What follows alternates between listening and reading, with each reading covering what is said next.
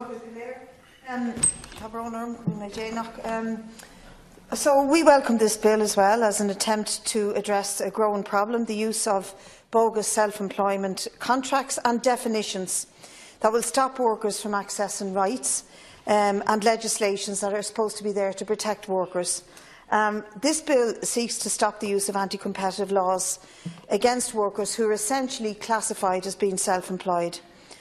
I'm not sure what, in fact, it will do to deal with the wider and growing issues that lie at the heart of why workers are in this situation, and that is the use by employers of bogus self-employment contracts. So, for example, it constantly comes up at the Committee of Jobs that I'm on, where we use companies like Deliveroo and Uber to show that there is a growing and spreading phenomenon in this country that insists that workers sign a contract explicitly saying that they are not workers but they are a business selling a service to the employer. The result for the owners of the companies or the entrepreneurs that came up with this whiz-kid idea is that you don't have to pay the minimum wage rates, you're not responsible for your workers' health, for their safety, for sick pay, and indeed, God forbid, that they might be entitled to a pension. But this isn't a new phenomenon, but it is in fact something that has been around for a long, long time, probably as old as the system of capitalism itself.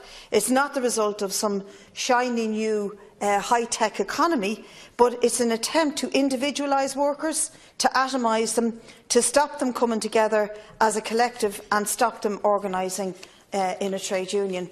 I think this attempt will ultimately fail.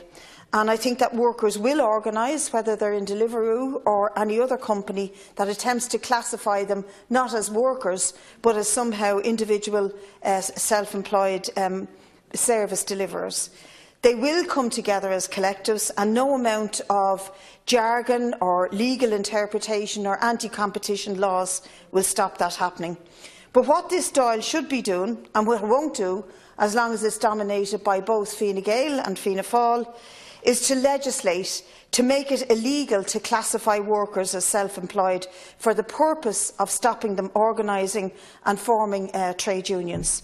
And so therefore we need to make the attempts of companies like Deliveroo and Uber illegal, and to allow workers the right to organise and to have access to their union in their workplace, even if that is, as Deliveroo operatives do, is hang around street corners waiting for information on an app. But that's something that Fianna Fáil and Fine Gael both combine to stop us achieving in here. And they always use the excuse that it's bad for FDI, bad for foreign direct investment.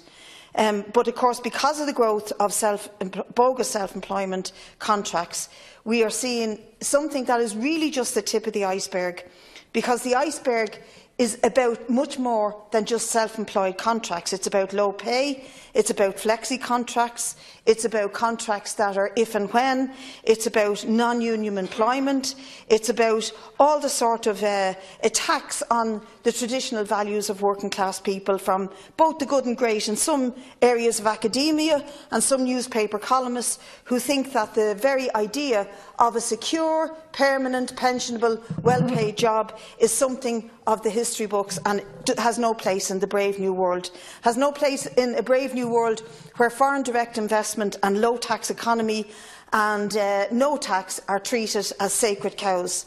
So while we support this bill, it is really only an answer to a bigger question.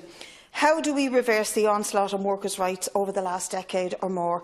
The first step will be to encourage workers themselves to take action by joining a union and standing fighting for themselves. And I think we saw that magnificently in the recent Tesco strike. But it's also why the battle in Bus Éireann is hugely important. This is an attempt orchestrated by the government, by the Department of Transport, by the National Roads Authority, to make a secure, pensionable, permanent job in transport a thing of the past. It's a manufactured crisis that could have been dealt with by the intervention of the Minister and of the Department of Transport, but it is going to be a litmus test for the workers' movement. Bus Éireann workers can't do it alone.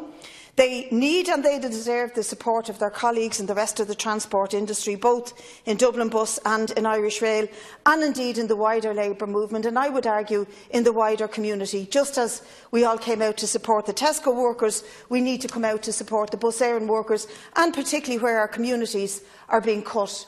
For example, the service from Athlone to Westport, or the service from Derry to Dublin. Communities are going to suffer, and they need to get on side with the workers to insist that their rights are protected. So if we can stop this spread of bogus self-employment by leading a fight to preserve every decent job that has decent pay and decent conditions, then we'll be going a long way towards doing what this House is failing to do for workers throughout the country. We need to proclaim here, however, as elected representatives, that this state is not a neutral player in a fight between very vicious employers, competitively vicious employers, and workers who are at the whim of their definition of what they are or what they aren't. And the state needs to put itself on side for workers' rights, because this is not a level playing field. It is not a place where two actors have equal parts. It is in fact a class war, and one that our side will have to wake up to see victory for. Just like Tesco workers got together and fought alongside communities, alongside other trades unionists, we will have to do the same for Bus Éireann or for anybody else whose secure pensionable jobs are under threat, or whose hours are being forced into low, if and when, flexi contracts.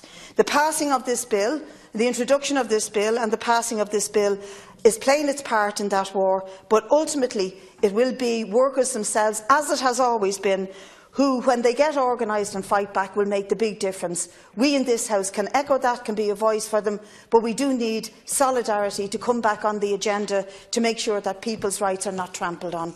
I welcome the bill and commend whoever has put it.